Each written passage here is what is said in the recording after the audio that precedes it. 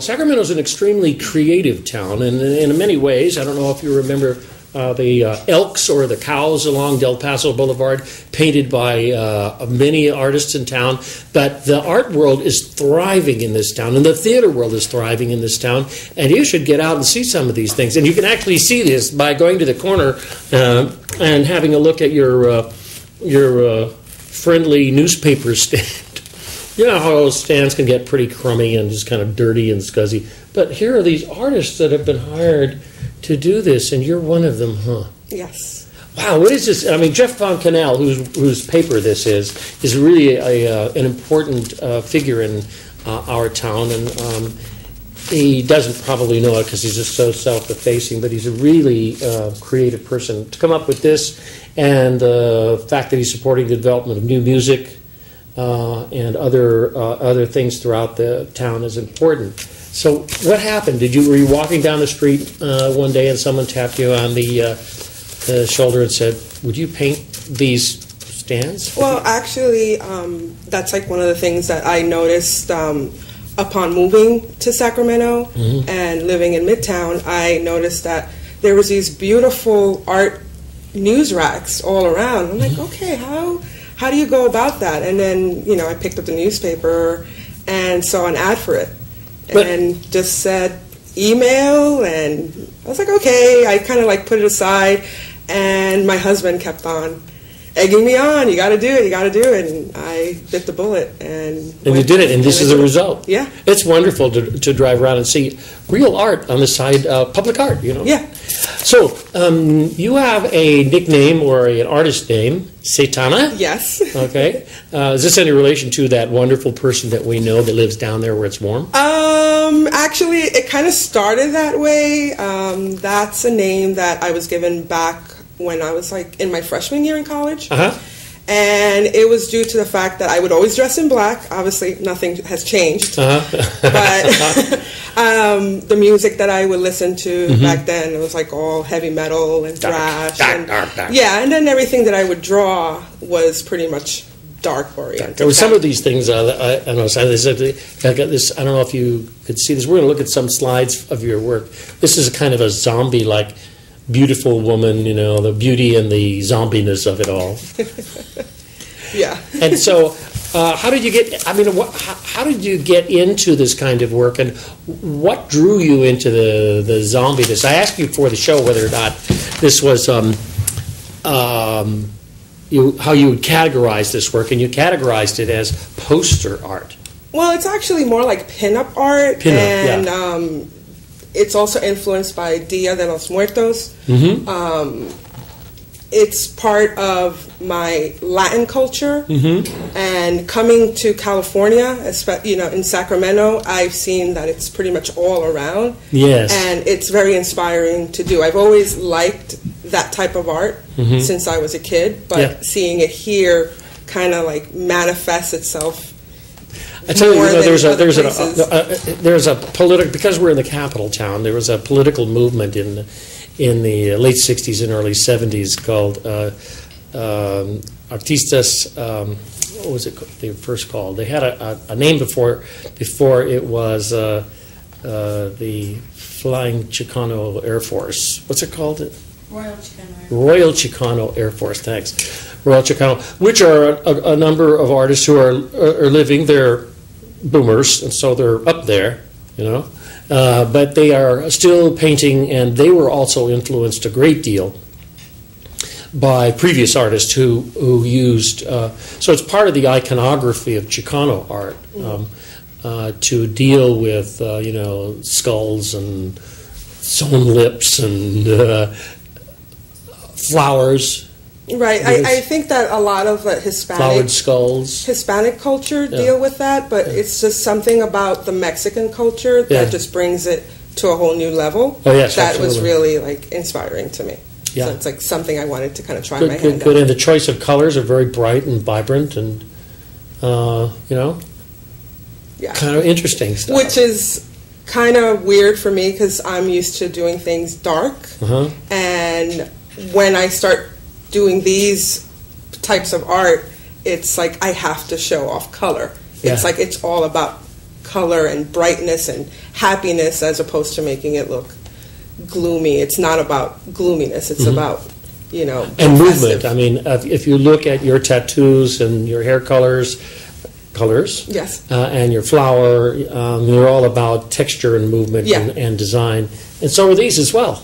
Yeah. So I'm wondering if we could look at some of your slides. We have some slides of your work, and we'll use the medium of television to do that. There, wow. Yeah, so this one I did at the Chalk It Up yes, I can see that. festival last year. The grass is not part of the art. No.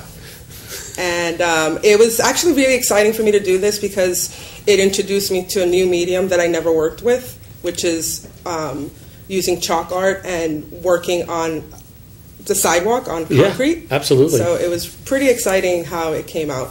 Yeah, it is, considering, sidewalk is porous and takes the chalk, and you've got to really move that chalk. Whoa! So what would this? This is more like a skull? That's more like an Alien meets Day of the Dead. I noticed that really hasn't been done. Yeah. So it's something that I was like, let me try my hand on it. And I just love Aliens and Day of the Dead, so it's a nice fusion of it. Sure. Oh, there's more of them. So yeah, this is pretty much the artwork that's on the news rack that I've done. Mm-hmm. Oh, yeah, there it is. More of it, yeah. Again, Pin-up. my alien pinup girl. Mm-hmm. That's with pencil, more pencil work. Chalk at all? No, just like regular pencil. Oh, I see.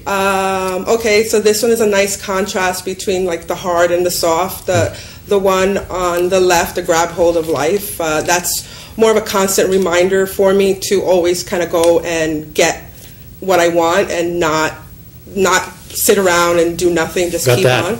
And then the other one is a leopard that I did as a back patch for a friend's daughter. And this one is Sparrow Heart. It's kind of like a t-shirt design. So it's terrific, concept. isn't it? Yeah. It's really terrific. Thank you. Okay, the one on the left, that's like a Psychobilly Day of the Dead that I did on a friend's jacket. The one on the right is a sketch of actually me and my husband.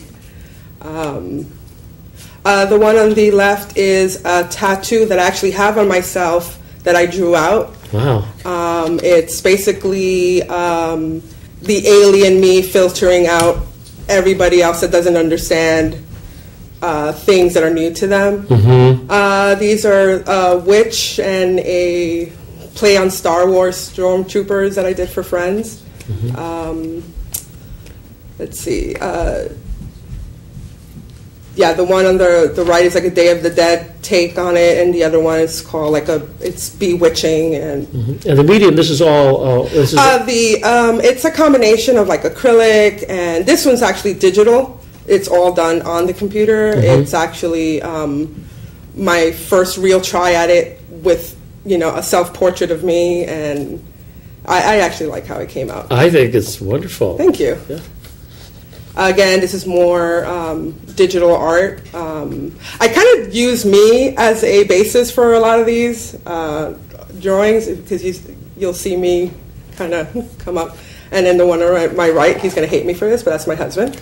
Uh-huh. That's another digital drawing that I did of my brother. Mm-hmm. Handsome guy. Yeah, he is. That's another digital art. It's a ringmaster. Mm-hmm. Yeah, I pretty much enjoy doing a lot of digital computer art and acrylic. This one's actually for the Johnny Cash project. Basically, it's like an ongoing collaboration for a video for one of his songs, Ain't No Grave. Mm-hmm. So basically, you pick out a frame. And I think this one is frame number 716. Mm-hmm. And people just collaborate. All types of artists from all over the world will do their own rendition of a particular frame for that video. So it's a constant, growing, evolving video. Wow. This one's one of my most recent ones. I like to call her Señorita. Again, it's kind of based off me, but it's also based off a lot of my friends who have this style. Just a question about the past one we looked at, Denise. Mm-hmm. You said it comes from a movie. There's something that comes off off of Johnny Cash movie? No, it's like a video. It's an ongoing music video for the song "Ain't No Grave." I see. Yeah, and they have a bunch of artists just collaborating, And they put more into it. Exactly. Wow, Yeah, that's fabulous. There it is. That's really beautiful. It's Thank really you. kind of wonderful. Thank you. Yeah, I can see it. and again, you see the Day of the Dead theme here. It's like I'm really like Imagery. all about that. That's right. Yeah. Good. Okay, so let's move ahead. Okay. Good. Yeah. And then this one is another recent one that I did. I don't have a title for it. It's just more of my favorite subject matter. I like Day of the Dead. I like doing also like women, females. I really like drawing them, and this is another one. Just more digital art.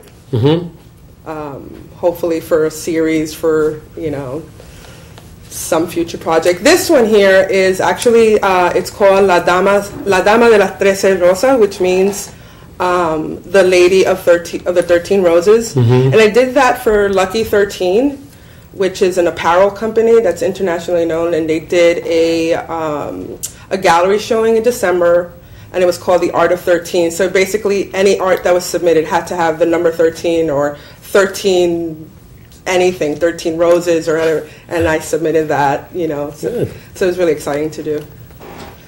This one is untitled, but I did that one with pen, ink, and pencil, and then kind of like, digitized it on the computer and added some more Do you effects sometimes to it. the title hits you after you do it or before you do it? Usually after. I don't really think about it. I see. Whoa. Yeah, this is more of a Day of the Dead series that I've been working Kind of a on. luminescent quality, or it's like a neon quality about that. That's why I like doing it on the computer, because I'm able to achieve some of those effects that I probably won't be able to achieve on acrylic. This is more of that. More of that. Yeah, more of the Day of the Dead series. That's another one, and a lot of these that I've done, they're kind of like based off of friends of mine, like their particular style or hair color, and I'll use that as an inspiration. And how do you, this is quite an American question, how do you sell these? I mean, do these go onto T-shirts, or do they go up on a card? And they could. They would probably go on stickers or, T-shirts. This one is my pinup girl with flowers. I just like the whole pinup look, and it seems very retro for me, so I like it. This is, well, it's a whole movement. Yeah. Pinup and then this is my personal logo. Art by Satana. Wow. Yeah. Quite wonderful. Thank you. Good. And also, you do public art as well. That's good. I try. Yeah, and it is fascinating.